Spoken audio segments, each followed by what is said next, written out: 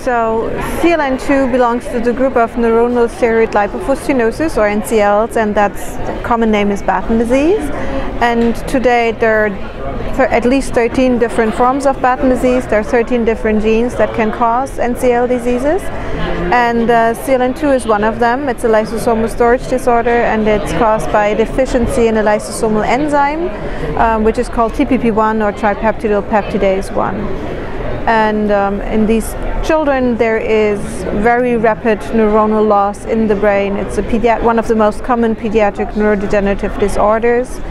The children are completely normal until the age of about 3 years, 3.5, and then it starts with seizures, which are quickly followed by ataxia. They are not able to walk anymore, they fall frequently, they lose their ability to talk very rapidly. So by the age of 5.5, they are not able to walk and talk anymore, and later on they're completely bedridden. They also lose their vision, but later on in the disease stage, it's different from other types of Batten disease where the visual loss starts as a first symptom, and the disease leads to an early death in these patients.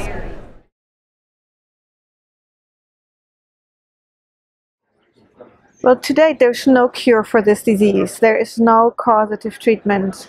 The only thing that we can do is to treat the symptoms. So you can try to treat the seizures with anti-epileptic drugs, but they're very hard to treat, and it's almost not possible to have the children seizure-free.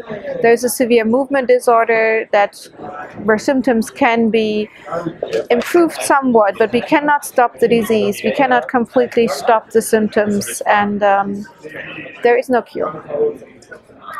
But what can be done, I think, to improve quality of life in these children is to have a multidisciplinary team, not only of pediatricians, child neurologists. We collaborate with physical therapists, speech therapists, with other caregivers, teachers, to really look at the multitude of symptoms that these children have from a multidisciplinary point of view, to kind of really talk to each other to see what can be done. We have learned in our NCL clinic in Hamburg that there are some anti-epileptic drugs that are not beneficial for the disease.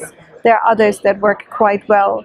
So we're collecting information on these drugs to see what works best in these children, what's best tolerated, and what else can be done. So we work closely with parents, closely with caregivers, physical therapists, so it's really a multidisciplinary approach.